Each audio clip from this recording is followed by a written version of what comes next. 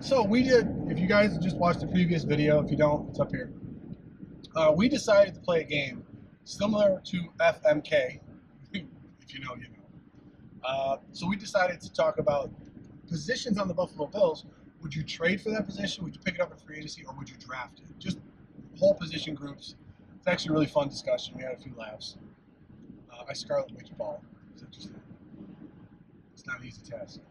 Listen, we've been in the car for a long time together, man. It's sooner or later it was bound to happen. It's only been, what, 5 years?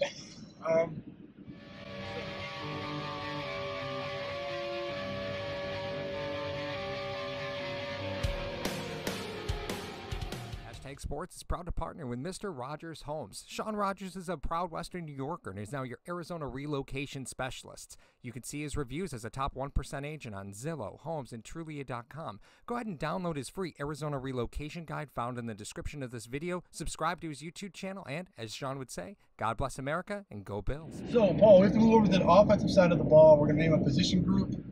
I think we're going to talk about the offensive line, wide receivers, and running backs. Because currently the Buffalo doesn't have a backup quarterback. I think that's something that you could fill in fourth round or later. Yep. Or pick up a free agent quarterback that costs you $6-7 million. Hopefully. If it's a 2-year deal, it'll be $6-7 million. If it's a 1 year, it'll be like 10. That's usually the backup market right now. 1 year, $10 million. No? A little higher than that? It depends, right? Okay, Depends on what you're getting. All right, but anyway, we'll go over that in more in depth. The point is, offensive line, wide receivers, running backs. You want to go first or second? I will go second. Okay, what do you got for me? Running backs. Running backs. Trade. Oh. Trade. No, you're not thinking what I think you're thinking. You know what I'm thinking. He's hurt every season. Every running back's hurt every season. No. I'm not going. Do I go down the Christian McCaffrey wormhole? No, that's not the consistently injured Barkley? running back. That's the one I'm thinking. God. I almost don't want to trade for Barkley because I want to see what Dable does with him. It would answer a lot of the criticism that we had Yes. of Dable just never using running backs correctly. It would. It's like, Barkley had 700 yards this year. What happened? The first season he's healthy all game.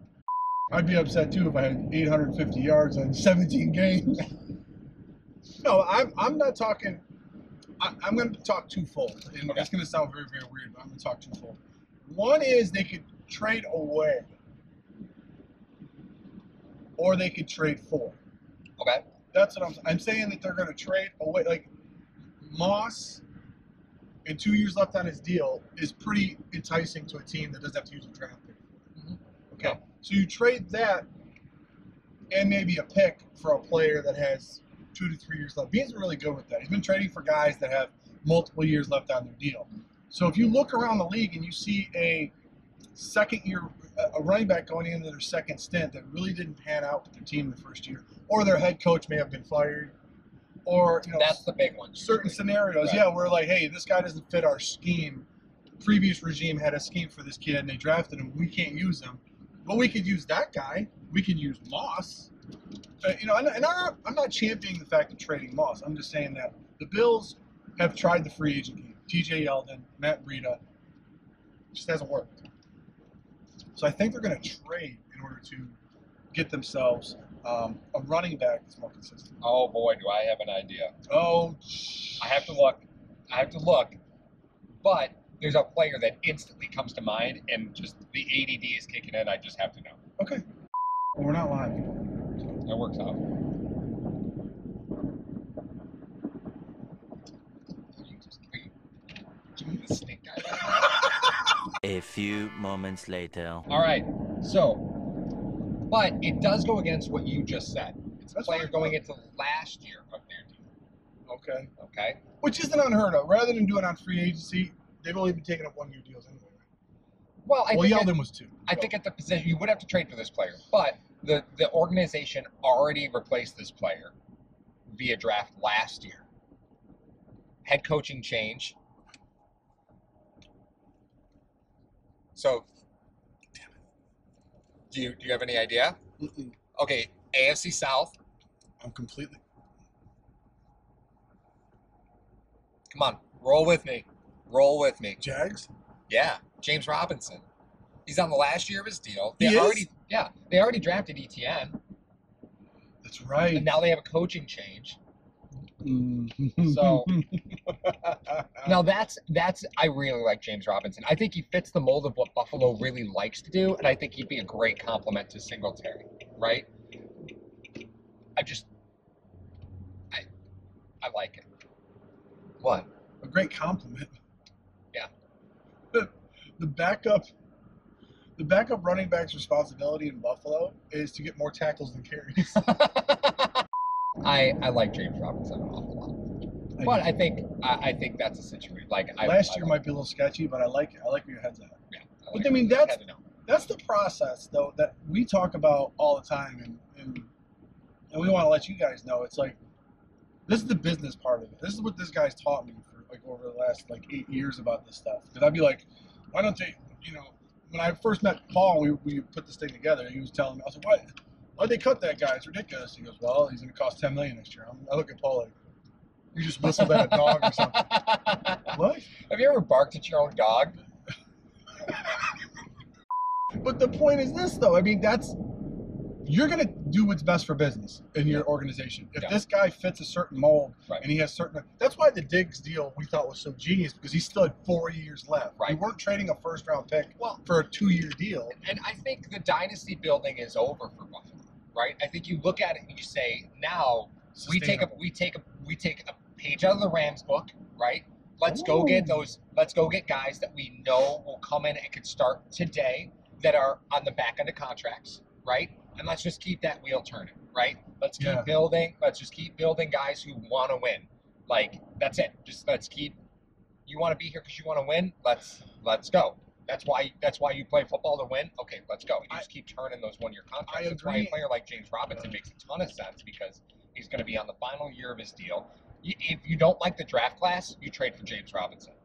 That's it. I can agree and disagree with you, because of the amount of money that they're paying and they're going to have to pay. And we think Edmonds. Right. The draft is the cheapest way to acquire talent. And what McDermott and Bean have been doing, or Bean more specifically, you can get these guys on 1-2-year prove-it deals. They prove it, and then they go sign somewhere else. If you're not signing any big-name free agents yourself, you get the compensatory picks. I think that's what they want. That's what they covet. Exactly. That's why Robinson would be a very well-paid running back on the open market. He would, yeah. So that's why you trade for him initially, to let him get paid. Yeah, look at you ride the wave with me. Look at you ride the wave with me. Yeah, that's fine. Look at you, 500 IQ of the draft. I love it. All right, we got to move on because we got to go to the offensive line. Offensive line, you don't have to do a thing. You have to do a thing to this line. What? I love this line. I do like Bates an awful lot. I think we've already It's about time that he got to play. It's about time. I know. I think the line. But that's McDermott. That was a Bean trade. That was brilliant Bean trade. It was brilliant. Do I just flash the video of you saying this is what the line is going to consist of because you're paying your quarterback this much money? Mm-hmm. This is what's going to be. It's like you're going to kind of try to steal a few free agents here and there. You're going to draft a few guys in the 3rd or 4th round. I wouldn't be upset if they decided to go for. I mean, what was Morse have? Like 1 more year left on his deal? I think so. Yeah. 2nd round around a center. I'm not mad at it. I'm thinking that's going to happen. I'm not mad at it. Well, you could always go the Eric Wood route, right? Remember when the Bills drafted Wood? And they put him at guard. They started him at guard. Yeah. I mean, maybe that's the route that you go. A lot of centers in college today, though, are undersized offensive linemen. Like you don't get Eric Wood at playing center anymore. No. Like, you don't. You like Garrett Bradbury, who was center I really liked, 10 years ago would have been undrafted because of his size. Yeah, right. You know, like it's the mold of a center has really changed in the NFL. It has. It's more cerebral than anything right now. You have to quarterback that line for a young quarterback. It's very different. It's like the middle linebacker position. Right now that the league is so pass heavy, middle linebackers are getting smaller and smaller and smaller. It's why you look at Edmonds and he's such a thoroughbred. And you look at Devin White and Devin Bush, and I don't know if either of them are over 6'1". Some of the linebackers in college, they either fit 2 molds. They're either converted safeties or they're rush ends. They make That's exactly right. That is exactly right. It's interesting to find out. But I think they draft guys in the later rounds. They've been pretty good with their evaluation of offensive line. It's just getting the chemistry in for them to gel. Well, new O-line coach. Does that matter? And if you're drafting, does a new O-line coach make a difference at all? I'll say what you say all the time. If this guy stands on the table for a certain player, then he may. Okay. They may draft him. But I don't know that. Right. Is there any really huge need? You still got Dawkins, still got Williams, still got Brown on a rookie deal. You still got Morse for 1 or 2 more years. You still Bates you have to resign. Yeah. Bates you have to Yeah, resign. he's going to be a restricted free agent, which I would be shocked if they didn't put a first or second round tender on. Oh my God! Can you imagine putting a Well, first round tender on him? Yeah, You get it? Yeah. Well, Bates was. Again, let's walk through that process real quick. Okay, so Ryan Bates is a restricted free agent, which means they can either put the original draft tender on him, a first round tender, or a second round tender. You don't get to choose what draft tender you put on him if you're going original round. If he's undrafted, you can only put the first or second round tender on, right? Mm-hmm. Now, if he's signed by another team, you get a first or a second round pick, depending on the tender that you put on him, right? It does guarantee his contract, so it's a minimum contract offer. The higher you go with the picks, the higher that contract is. But Ryan Bates has tendered a first or second round player, I think, is a necessity because you'd have to spend that draft capital to replace him anyway. Yeah. So I would put a first round tender on him. Absolutely. Absolutely. Because that then gives the confidence in him. Yeah, absolutely. Now, if you guys want another little historic lesson, the same year that they put a second round tender on Ryan Groy, remember when Eric Wood went out and Ryan Groy came in and didn't allow a pressure in like 300 snaps or whatever. Yep. They put a second round tender on Ryan Groy and they put a fifth round tender on Mike Gillislee. Well, Gillislee was original round. That was his original round. But people lost their minds saying, why do we only tender Gillislee in a fifth? Little history lesson for y'all. Gillislee, that tender was picked up by who? The Patriots. The Patriots. The Buffalo Bills used that fifth round tender that they got from the Patriots and drafted. Matt Milano. Boom. If somebody wants to give you a first round pick for Ryan Bates, you made that investment a long time ago. That is a great return. Oh, yeah. He already gave you the return on that investment. Even second, though. Yeah. Because I'd go with second, too. I mean, that's not an insult to him if you put a second round tender on him. No. I think you only put a second round tender on him unless you are unless you're thinking like we might lose this pick and we're okay with it. We're okay getting the second round. Is the Adrian Waddle down? Man, Twitter just loved his wife. Just loved that. Not as much as Rachel Bush. I'll shut up. I'll see myself out. The plus side to us having a new Twitter handle, hashtag 2.0, by the way, is that we're not blocked by Rachel Bush because she doesn't know we exist. Hey! We're never blocked by Rachel Bush, but I heard the band hammer went pretty heavy. I heard she swung a heavy band hammer. You know what? Because she defends her husband, which... Do they make those anymore? They make wives like that anymore? What model is that? What model is that? My wife will defend me till death. She is the most loyal person next to you that I've ever met in my life. She is the Beth Phoenix to your edge. She could powerbomb me. There's just no doubt about that. There's no doubt about that. Okay, so wide receiver position. Yeah. Everybody's talking about this kid in the draft. You're signing Devontae Adams. No, they're not signing Devontae Adams. Sorry, dude. Yeah. Jesus. We're getting close to the falls, man. Everybody's packing. Be careful.